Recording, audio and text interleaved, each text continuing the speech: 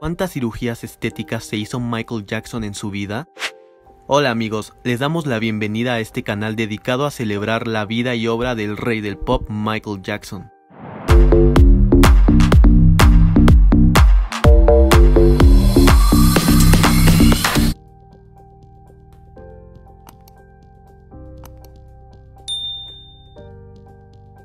La apariencia física de Michael Jackson ha sido un tema que ha acompañado al cantante durante toda su carrera musical e incluso el interés por los cambios físicos de Jackson siguen dando de qué hablar en la actualidad. Rumores que apuntan a que el artista se sometió a más de 100 cirugías plásticas, a que llevaba una prótesis nasal porque carecía de nariz en su rostro, así como también se ha dicho que se blanqueó la piel con sustancias despigmentantes como la monobenzona o incluso que era calvo, pero ¿qué de todo lo que se dice de Michael Jackson con respecto a su apariencia física es verdadero? A menudo se califica la imagen física de Jackson como un desastre de la cirugía plástica, pero ¿toda la metamorfosis que sufrió la apariencia física de Michael fue por el abuso del bisturí? Quédate a descubrirlo en el siguiente video. Comencemos este análisis con un muy joven Michael Jackson. Esta fotografía fue tomada a finales de los años 60. Michael tenía alrededor de 11 años y su cabellera muestra los comienzos de un afro. El cabello africano crece de esta manera naturalmente, así que Michael lucía un cabello muy sano en su infancia. En la siguiente fotografía, Jackson cuenta ya con alrededor de 14 años, luciendo ahora sí un afro, que estaba muy de moda en esa época. El cabello de Michael se ve espeso y sano. Esto fue a principios de los 70s y el Black Power Movement dominaba la escena. Los Jackson no fueron activistas, pero cualquier persona negra que llevara su pelo afro natural por entonces estaba apoyando el cambio social, así como la frase "Black is beautiful", que traducido en español quiere decir "lo negro es bello". Todo trataba sobre recibir tu cultura y ser feliz contigo mismo. La siguiente es una foto del rey del pop tomada probablemente entre 1976 o 1977 y en ella vemos a un Michael Jackson más maduro luciendo lo que él mismo llamó una crown afro. Estas épocas no eran las más agradables para Michael. El cambio de voz, el crecer en medio de la industria, la aparición de un acné severo y la fijación de Jackson por su nariz, originada por las burlas de su padre, traumatizaron a Michael para siempre. Hasta este momento de su vida, Jackson tenía una nariz típica para un afroamericano, ancha y con una punta con nula definición. Ya en 1979, Michael incursionó por primera vez en la cirugía plástica, después de romperse la nariz en un ensayo de baile. Con su álbum Off the Wall a punto de ser publicado, el rey del pop se sometió a su primera rinoplastia, y para ello contó con los servicios del cirujano plástico de Beverly Hills, Stephen Hoeflin, quien ya había trabajado para personajes como Elizabeth Taylor, Joan Rivers e Ivana Trump. Después de esta primera intervención estética, la nariz de Jackson adquirió un aspecto más delgado y definido, pero respetando la base de la forma original de su nariz. En esta época no solo la nariz de Jackson cambió, el estilo afro desapareció y fue reemplazado por un estilo emergente a finales de los años 70 y principios de los años 80, el Jerry Curl. Para conseguir un Jerry Curl, la persona tenía que aplicarse un producto químico llamado relaxer, que es una especie de moldeador, gastando un costoso bote de spray en el cabello llamado activador que le proporciona un brillo y una textura viva a los rizos. Hay que recordar que Michael seguía las tendencias urbanas, conocía todos los últimos movimientos de breakdance, declaraciones de moda y no fue diferente cuando se trataba de peinados. Michael popularizó aún más el Jerry Curl luciéndolo en los videos de su álbum Off the Wall y en la gira Triumph con sus hermanos. Sin embargo, a pesar de que todo parecía estar en orden, Michael comentó que su cirugía de nariz no fue un éxito completo, ya que se quejó de la respiración. Dijo tener dificultades que afectaban su manera de cantar y tampoco estaba satisfecho con la apariencia de su nariz. Por lo tanto, en el año de 1981, Jackson volvió al consultorio de Stephen Hoeflin para confiarle una segunda rinoplastia. Hoeflin justificó su anterior trabajo en la nariz de Jackson, diciendo que en ocasiones las narices no pueden estar completamente listas y reducidas con un solo procedimiento, sino que hacen falta varias etapas en el mismo procedimiento, por lo que en esta ocasión el Dr. Hoeflin hizo un trabajo de remodelación en la nariz de Michael que consistía en reducir quirúrgicamente las fosas nasales del cantante, cortando y extrayendo piel, provocando una cicatriz en el borde de sus fosas nasales y resultando en una muy notoria reducción de las mismas. Ahora, después de este segundo procedimiento estético, la nariz de Michael se veía mucho más estrecha y con la punta menos redonda. Es durante este periodo que la enfermedad que padecía Michael, el vitiligo, que provoca manchas en ciertas áreas de la piel por la pérdida de pigmentación, comenzó a notarse y el rey del pop opta por cubrir las manchas claras en su piel con maquillaje oscuro. En 1982, Michael lanza su álbum Thriller y domina la escena de la música mundial. Para este momento su Jerry curl ha crecido. Para distinguirse, Michael lleva una raya en el cabello y deja unos cuantos rizos colgando sobre su ojo, algo que se convirtió en una característica de él. Sin embargo, a pesar de que su carrera estaba en lo más alto, Michael aún se sentía insatisfecho con la apariencia de su nariz y fue por eso que en medio de todo el éxito, en el verano de 1983, el rey del pop se somete a su tercera rinoplastia, dejando su nariz con las fosas nasales y la punta aún más reducidas, obteniendo también un perfil más respingado que antes. Fue con este aspecto físico que Michael Jackson grabó su video musical Thriller. Tiempo después, en 1984, mientras Michael filmaba junto con sus hermanos un comercial para Pepsi Cola en la ciudad de Los Ángeles, chispas de la pirotecnia que eran parte de los efectos especiales usados para el comercial cayeron sobre la cabeza de Jackson, haciendo que su cabellera se encendiera en llamas rápidamente, originado por las soluciones químicas que usaba el rey del pop para peinar su cabello. Como resultado, el cuero cabelludo del artista sufrió quemaduras de segundo grado, causando una gran pérdida de cabello en su cabeza. Durante este periodo, Michael atravesó una serie de dolorosas cirugías en las que los doctores le cortaron áreas cicatrizadas de la cabeza y donde se le cosió el cuero cabelludo no afectado, con la finalidad de disimular la lesión de Jackson y con todo esto ocultar la calvicie que causó la lesión en la parte superior de la cabeza, que era del tamaño de la palma de su mano. Todo esto desencadenando una dependencia de Michael por los medicamentos y analgésicos para tratar el dolor.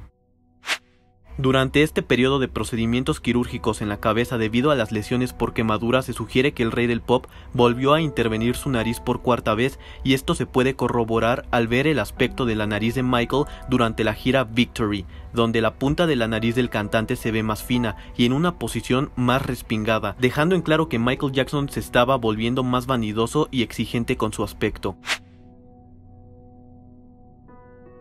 Fue también durante 1984 que a Michael Jackson se le diagnosticó con lupus, una enfermedad inflamatoria ocasionada cuando el sistema inmunológico ataca a sus propios tejidos, provocando un alto riesgo de infección, por lo que podemos ver las mejillas y pómulos de Jackson inflamados y con una coloración rojiza. Sin embargo, el lupus no solo causa erupciones en la piel, también provoca pérdida de cabello, cejas y pestañas, por lo que Michael opta por tatuarse las cejas, el contorno alrededor de los ojos e incluso parte de su cabeza, ya que las cirugías para reconstruir su cuero cabelludo no resultaron en un éxito, debido en gran parte al lupus que padecía el cantante. Durante estos años el vitiligo de Michael siguió expandiéndose, por lo que el maquillaje se convierte en un accesorio de diario en sus apariciones públicas. Ya en mayo de 1986, la aparición de Michael en una conferencia de prensa de Pepsi dejó ver que su nariz había sido recientemente alterada quirúrgicamente, ya que lucía más apretada y parecía dar la impresión de estar asimétrica. Pero esos no fueron todos los cambios que sufrió Jackson en ese año, ya que en julio de 1986 Michael asistió al funeral de Vincent Minnelli y su aspecto había vuelto a cambiar. Su nariz ahora lucía más reducida y con la punta aún más fina, sin mencionar la aparición de un hoyuelo en su barbilla, que se sospecha fue obtenido gracias a un implante.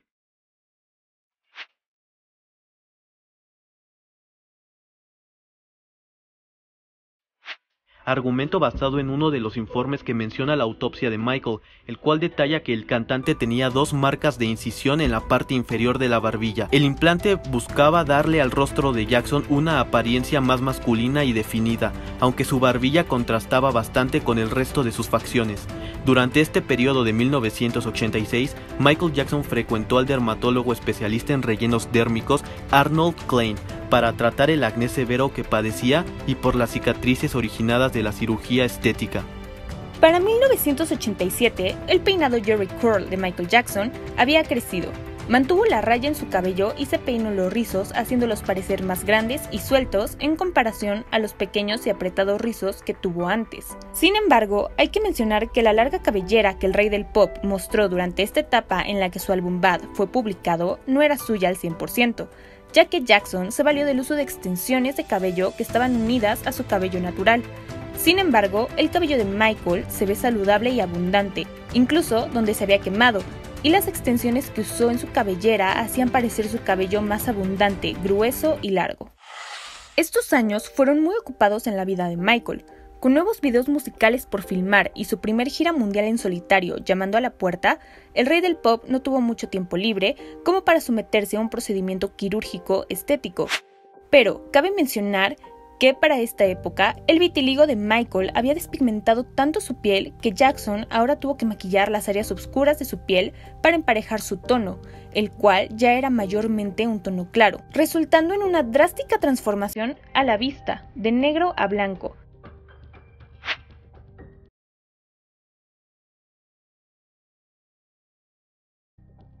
Algo que no fue decisión de Michael, pero cuando te sucede esto y eres una estrella pop afroamericana, la intolerancia del mundo entero, alimentada por la prensa, es bastante dura, cruel e injusta. Con los medios de comunicación publicando noticias falsas acerca de que Jackson odiaba su linaje y que se había blanqueado la piel a propósito, fueron épocas duras para el rey del pop. Un año después de la conclusión de su gira mundial Bad, en 1990 era más que obvio que la nariz de Michael había cambiado, ya que daba la sensación de verse aún más apretada y por primera vez su nariz no lucía del todo sana.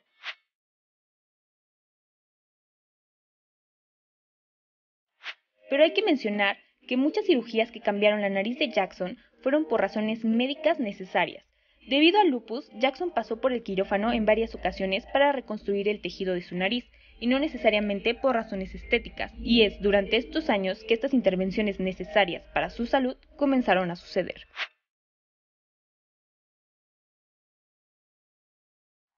Ya entrando a principios de los años 90 con el álbum Dangerous viendo la luz, Michael cambió sus rizos característicos por un poco definido y desaliñado look en el que hay todavía un ligero rizo en su cabello. El peinado Wave Nouveau es similar al Jerry Curl, pero destacan más las ondas que los rizos. Fue un cambio notorio ya que Michael se deshizo de los postizos de cabello que utilizaba para disimular sus cicatrices por las lesiones de quemadura y se sometió a un tratamiento con expansiones de tejido, que consistía en implantar globos en las áreas que rodean el tejido cicatrizado, que por intervalos de tiempo se inflaban y expandían por debajo de la piel del cuero cabelludo, con la finalidad de estirar la piel sana sobre las zonas afectadas y poder cortar tejido cicatrizal y coser las áreas sanas, proceso sumamente doloroso y que llevó a Michael a una dependencia de fuertes analgésicos para calmar su dolor. Todo este procedimiento médico, además de doloroso, es muy visible y es por ello que es muy común observar al rey del pop usando sombreros durante este periodo de su vida, la mayor parte del tiempo hasta 1993, e incluso testigos cercanos al cantante afirmaban que Michael dormía con su sombrero puesto. Sin embargo, a pesar de estas complicaciones, Michael Jackson modificó bastante y de forma continua sus peinados en 1993, pasando del cabello rizado al lacio y viceversa, realzando sus rizos con activador, siendo de esta manera que se le vio en su gira mundial Dangerous. Durante este periodo Jackson siguió atravesando diversas cirugías reconstructivas en su nariz que, aunque fueron cirugías menores, fueron considerables en cantidad y los cambios son notorios a la vista. Lamentablemente para Michael, el uso de demasiadas permanentes hicieron que su cabello se volviera fino y frágil, ya que el uso constante de los relaxers puede comer e incluso destruir el cabello por los químicos de los que se compone, sin mencionar que Michael no ha parado de usar relaxer desde 1979, negándole un muy buen, merecido y necesitado descanso a su cabello. La última vez que se vio a Jackson con su cabello natural fue con su crown afro en la portada del álbum Off the Wall de 1979. Así que para salvar su ya dañada cabellera, Michael se hizo otro cambio de look en 1995. Fue durante los MTV Awards de ese año que se observó a Jackson luciendo por última vez su propio cabello en público, aunque es sabido que Michael estaba llevando un pequeño postizo en la parte posterior de su cabeza para ocultar las quemaduras. Este look provocó una reacción positiva en sus críticos. Desgraciadamente, el doloroso procedimiento al que Michael se sometió para recuperar su cuero cabelludo no fue un éxito, y Michael volvió a confiar en los postizos rizos con más frecuencia que antes. Es por ello que el cabello de Michael podía lucir corto en una aparición y de pronto largo en la siguiente, y también se valió de la aplicación de tatuajes semipermanentes, como se detalla en un reporte de la autopsia del artista, que dice que Michael tenía tatuados los labios para darles una pigmentación más rosácea y que también tenía tatuajes en la cabeza para disimular su línea del cabello. Para el año 2001, Michael le dio la bienvenida al nuevo milenio atravesando problemas con su nariz, la cual parecía estar en colapso desde finales de los años 90. Era evidente que su nariz no estaba sana. Fue descrito por varios médicos como un lisiado nasal. Se cree que Michael Jackson ya no podía respirar por su propia nariz al 100% y su perfil lateral en estos años carece de cualquier tipo de proyección. Su maquillista de toda la vida, Karen Fay, reveló que durante el rodaje del video You Rock My World, la imagen deteriorada de Jackson no pasó desapercibida y se le sugirió al cantante usar un maquillaje más oscuro para ocultar su extrema palidez debido al vitiligo, así como también se le sugirió usar una prótesis nasal, sugerencias que cuando llegaron a oídos de Michael lo lastimaron tanto que se dice que el artista se perturbó, que hizo un desastre en su habitación y que todo culminó en un intenso llanto originado por todos los años de inseguridades que padecía Michael con respecto a su imagen física.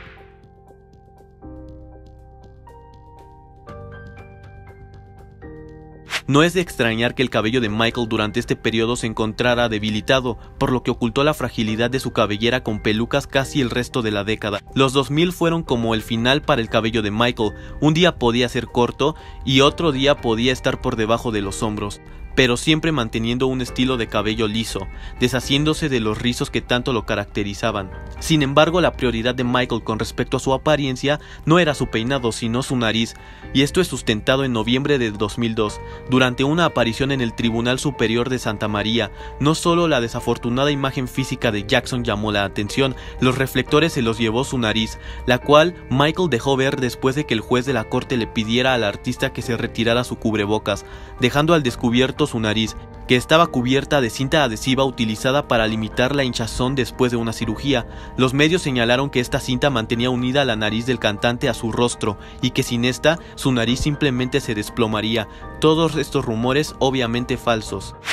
A pesar de las cosas desagradables que los medios comunicaban acerca de la imagen de Jackson, lo cierto es que el rey del pop se había sometido a una exitosa cirugía de reconstrucción nasal, que lo hizo recuperar gran parte de la integridad estructural de su nariz.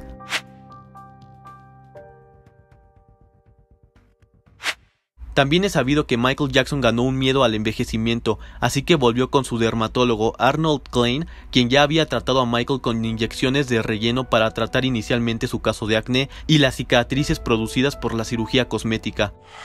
Después de combatir los signos de la edad con inyecciones regulares de relleno y botox a partir de principios del nuevo milenio, en 2003 Michael buscó soluciones más invasivas y decidió pasar por un procedimiento de lifting completo, el cual consiste en un estiramiento facial para eliminar las arrugas e imperfecciones de la cara y el cuello, con la finalidad de adquirir un aspecto más juvenil. Sin embargo, la imagen de Michael fue descrita por los medios como un desastre de la cirugía plástica, imagen que el mismo rey del pop detestó al verla impresa en los tabloides.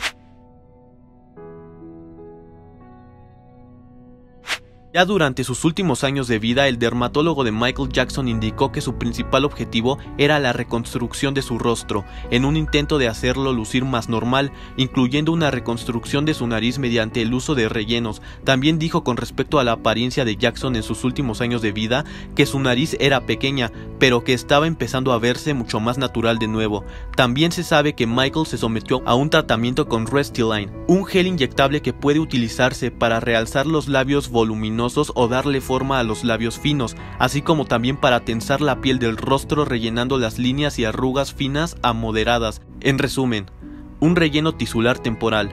También se inyectó para reconstruir áreas en su rostro e incluso también otras áreas dañadas por la infección a raíz del lupus y de igual manera las cicatrices. Ya en 2009 el rey del pop volvió al estilo Wave Nouveau para presentar sus nunca concretados conciertos de la gira This Is It. A pesar de que parecía que Michael había recuperado su cabellera, lo cierto es que se valió del uso de extensiones para hacer parecer más abundante y largo su cabello de lo que realmente era. Se trataba de una peluca unida a su cabello natural, pero cabe mencionar que esta peluca lucía mucho más natural que las últimas que había usado recientemente, y con la diferencia de que ahora sí llevaba su propio cabello en gran parte de su look. A pesar de que Michael Jackson sí se sometió a varios procedimientos estéticos, lo cierto es que un gran número de ellos tuvieron que ser por cuestiones de salud y no necesariamente intervenciones cosméticas.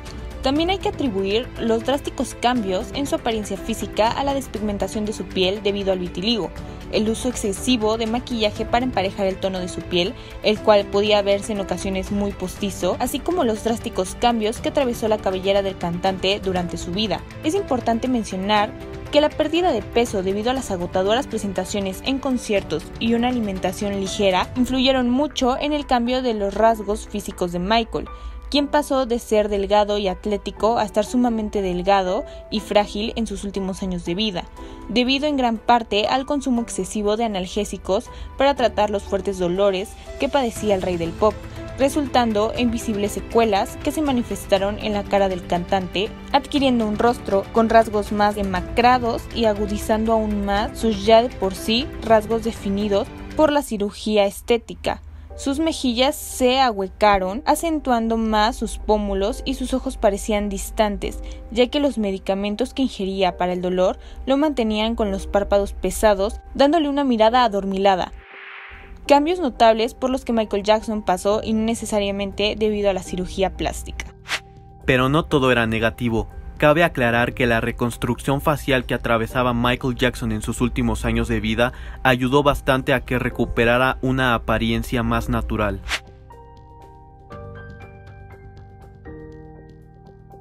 Pero cuéntanos, ¿crees que Michael Jackson se sometió a la cantidad de cirugías plásticas que te imaginabas? ¿Y cuál es tu imagen preferida del rey del pop? Nos interesa mucho saber sus comentarios. No se olviden de seguirnos en nuestras redes sociales. Un abrazo y hasta después.